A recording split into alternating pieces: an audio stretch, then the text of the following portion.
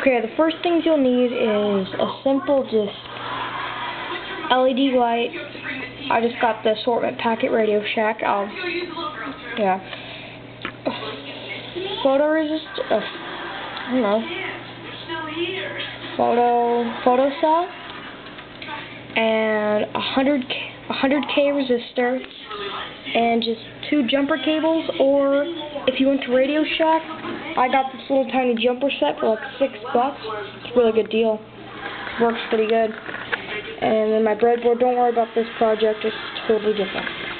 Okay, so the first thing you'll need to do is take your photo cell, and you'll also need a 9-volt battery too. First thing you do, take your photo cell, put it in. I put mine in positive,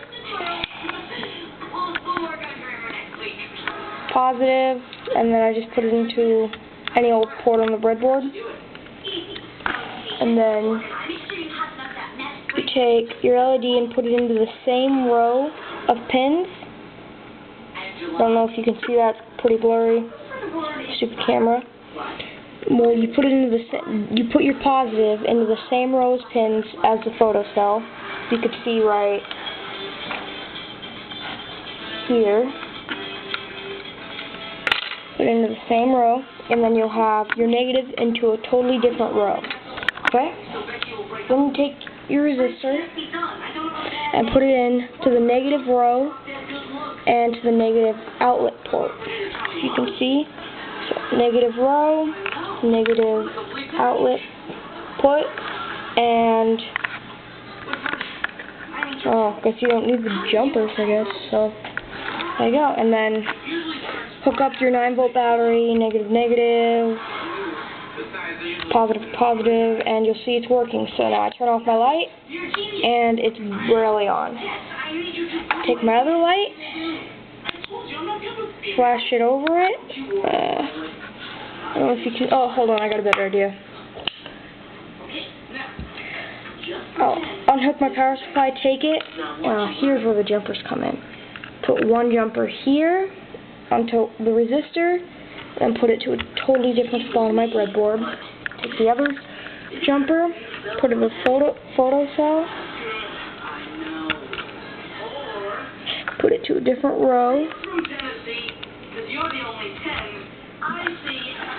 and then put the LED in. Positive, negative to ground, and turn the light. Oh, sorry. Hook up the power. Okay, now if you can see the light's clearly on. All I have is a normal flashlight. You can see the light's on, and then I shine it over, and you can see it's getting brighter. Pull it away, it's dark. Push it in, it's light. Now watch, all I'm doing is this. Putting the light right on. See? So it's a really simple photo cell circuit. And there you go. Really simple, easy to make. All this stuff costs maybe, excluding the jumper set, you can use normal old wire. It's probably like $3 maybe, excluding the breadboard. I got this breadboard at Fry's. Don't think you can see the name, but I got it at Fry's for $20, okay? Well, see?